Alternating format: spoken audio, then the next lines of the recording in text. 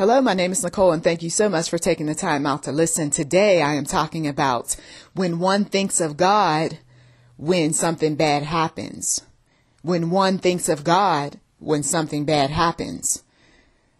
You may have come across your share of people who they're not really thinking about God when everything is good, right? You may even be like this too. Well, as long as everything is going well, I got my way. I've got my money, my house, my car, and whatever else I prayed about. I'm going to take it easy on church. I'm going to take it easy on reading my Bible. I'm going to take it easy on a lot of things. You see, we've got some Christians who are spoiled. Oh, they win. Every time they open up their mouths, it seems, they win. They get what they want. People around them get blessed. Everything looks good. But then if you're that one who is discerning, you sit back and you observe. Over time, you see that the Christian is not into God as much. Wait a minute. You've got all these victories. Shouldn't you be even more spiritual? Shouldn't you be even closer to God like never before? Because He has blessed you with so many different opportunities and things. But for some of these spoiled Christians, that's not what is happening. Instead, they are growing further and further away from the Lord. They are blind after a while to what God has done for them. They started off saying, "Thank you, Jesus," much. And then gradually they start saying things like, "I did this and I did that and this is mine." And I will tell you that as a land of opportunity, nationally, internationally, even a lot of believers as well as unbelievers who have benefited off the backs of believers are quite spoiled.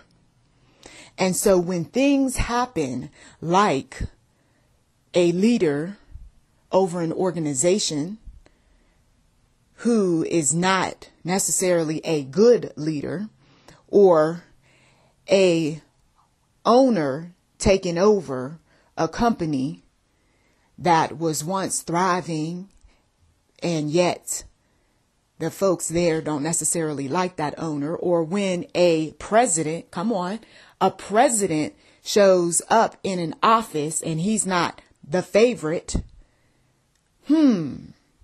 people start getting aggravated. They get upset. Lord, why is it that these people are in this establishment or this group or even in the family?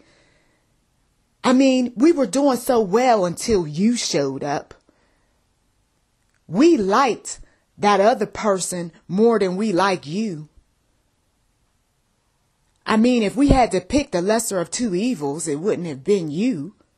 What's going on here, Lord? Why are you doing these things? The Lord says that sometimes He allows these things to happen because for the simple fact is that as long as you got your way, you, or somebody that you know, well, you weren't thinking too much of me, were you? Ooh, there's a lot of prayer warriors lately. A lot of them. People who hadn't prayed in a long, long time. The Lord tells me in the spiritual realm that they're praying now. And I'm like, well, why? And I got the answer through one of my relatives. There was a simple statement made. A statement about how the individual was praying that the least of them never made it to office. I'm sure a lot of folks want their not so favorite president, business owner, kinfolk, and what have you, not to be around them or come to certain establishments or be in even the White House. But God, you pray to me because you don't want things to happen because you want your way. Lord said that, but as long as you got your way, you wasn't really that close to me. Come on, some black folks, I'm going to talk to them, right? I'm black, so I'm going to address them. You know, you was really happy. You had tears in your eyes when that black man showed up in office. And my grandmother, she checked out of here. But before she checked out of here, though, she got to see a black president in her lifetime, and she said she thought she would never ever see it. And it's funny though, so many black folks got their way, got some favor too, ended up taking on quite a few positions that all before they never had until that black man showed up in the office. And rather than draw nearer to the Lord, you know what? I saw it with my own eyes. A lot of folks didn't draw nearer to the Lord while that black man was in office. Instead, you know what they did? They drew away from him. They started getting cocky and confident. And some of those non-blacks, they paid attention to that little cockiness. And now, for some people, they reap what they sow. What, did you always think that you were going to be at the top? Did you always think that you were always going to get anything and everything when you wanted it? You thought that you had so much favor, right? And the Lord said, you had to draw near to me to keep that favor. And instead of drawing near, you know what some of them did? Especially the elitists. They didn't turn their hearts to the Lord. They turned their hearts to gods, plural. And some of them even considered themselves to be gods. So there was a movement that was going quite rapidly amongst certain elitist blacks of godship. And that sort of attitude and all of the things associated with it, the God-like type of philosophies and so forth, is what's bringing a lot of them down. So for every 2 steps that they made, they take 4 steps back with certain groups. Now, this don't apply to everyone because not everyone is in those type of positions. Most of us, we are in what some would call subservient roles, right? We're not in those positions of firing and hiring or even creating or building and all of that. So when we're out here, we're pretty much taking orders from other folks. Unless, of course, you have your own business and then you are the one who calls the shots. But the favor that one seeks from the Lord, the opportunities and the can I get my way type of stuff that one seeks from the Lord. You don't get your way oftentimes because God knows what happens in the future. Yes, you get your way, then you're going to forget about me. No, I won't. Yes, you will. Jesus saw this before, right? He saw this before back when his disciples talking about they're not going to deny him. He said, yes, you will. You see? And so we say that kind of stuff to the Lord. We say, look, if I get this, I'm telling you, Lord, I'm going to praise you. I'm going to worship you. I'm going to do better. And some people, they do pretty well for a while, and then they fall right back into their old ways again because they get comfortable. They get comfortable. And that's what happened. Yes, I'm once again using my folks. That's what happened with some of them. They got too comfortable, and now the enemy is playing games with them, using them as nothing more than pawns in a game. You seeing these black folks running along and associating with the enemy, so to speak, or enemies, that's because they have no choice in the matter now. Some of them open up their mouths a little too much, and so next thing you know, they're being approached. And it's pretty much either you do this or we're going to expose you. You do this, play fair, be a good little boy. Yes, racist folks. Check out my audio on veiled racism. You be a good little boy, you be a good little girl, and you serve your master well, and you just might get this money, or you just might get that building with your name on it, or you just might be able to own a few things. And I know you want your children and your children's children to own something, because we know that you got a long history of never owning anything. You see? And so these people, they go right along and play the game. No more than Judas, who goes over there and works out a deal to turn over his master, his teacher, the great Messiah, to the authorities. Yes, those who are very watchful and don't trust some of these people who are getting chummy with some folks, you have every right to feel that way. They're Judases. Judases that wear some really nice, clean suits. Judases who sit back and are self-important, got a lot of money, fame, power. Yeah, you should. You should be very concerned. Corrupt individuals, the Lord shows me in the spirit, people who work out deals to benefit themselves while they convince themselves that they're doing it for all the right reasons, when we on the outside looking in know that it's nothing more than selfish motive, selfish gain, all things selfish. So when you hear folks saying things like, why, oh, why, Lord, is it that the enemy seems to be winning and we at one point were victorious and so much good stuff was happening? Well, the Lord says that quite simply, some folks just stopped praying. They stopped praying. They stopped paying attention to the word of the Lord. They stopped going after things that were righteous and true. They acted as if God wasn't in the plan. They didn't want to wait on him. They had issue with God. Many of them don't even believe in God. Others, they had a weak faith.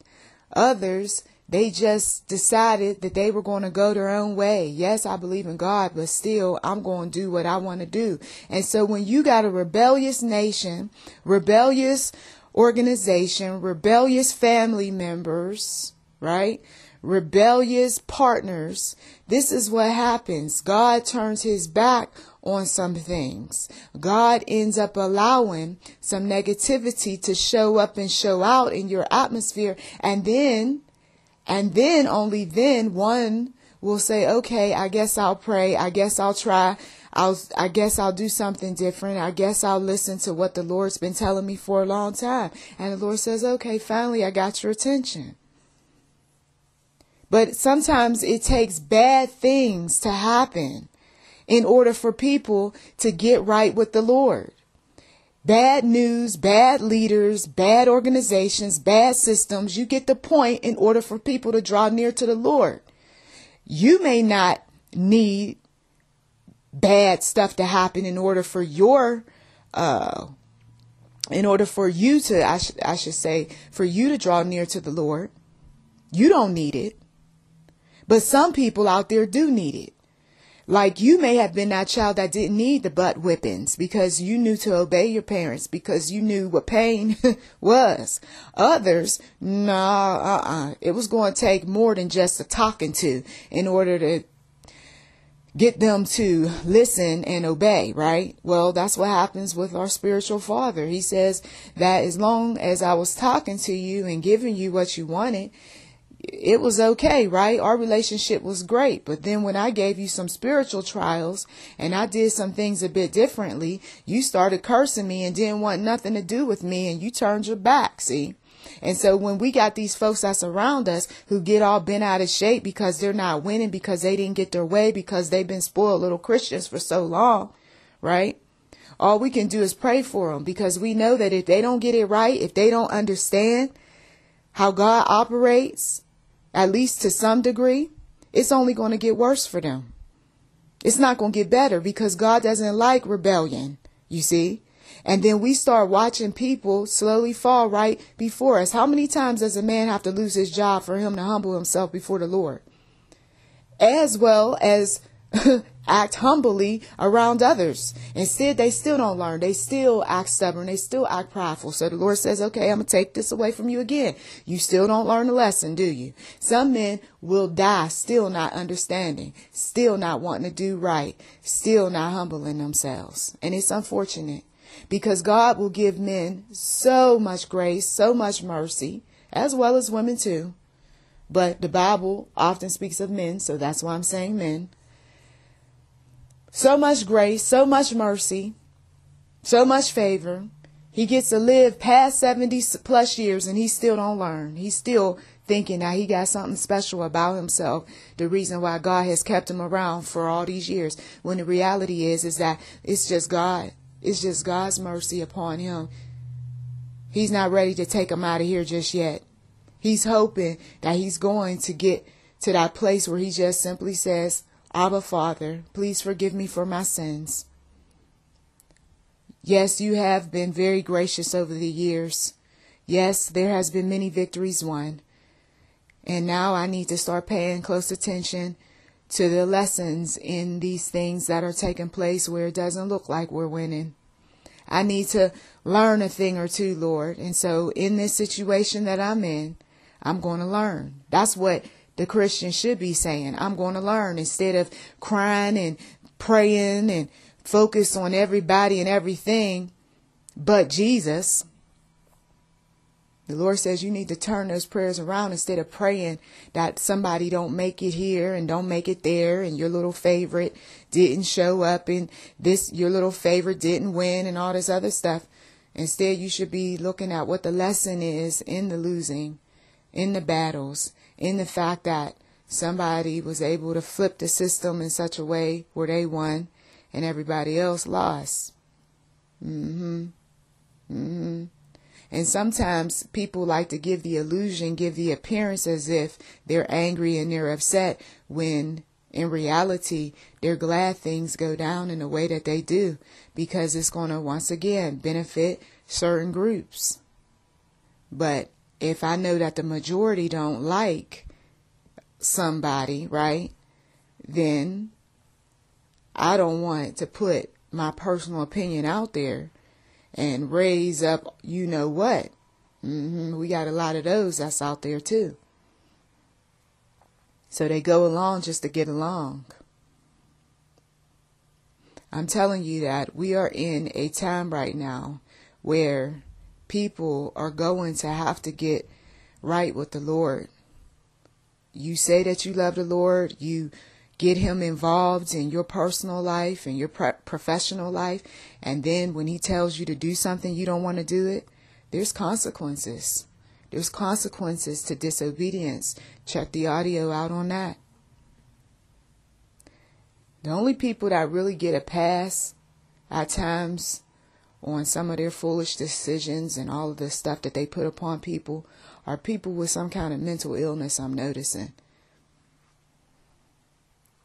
And I'm not saying this happens with everyone. I'm saying that some people, though, they get the pass with the Lord. I'm not talking about with men and women, because most often men and women are not forgiving. But I'm talking about with the Lord. And while we look at folks and we say, that one's off, that one don't have it together in their mind, but yet good stuff is happening to them. Why? Well, that's because God knows what's going on inside that person. More so than we do, you see.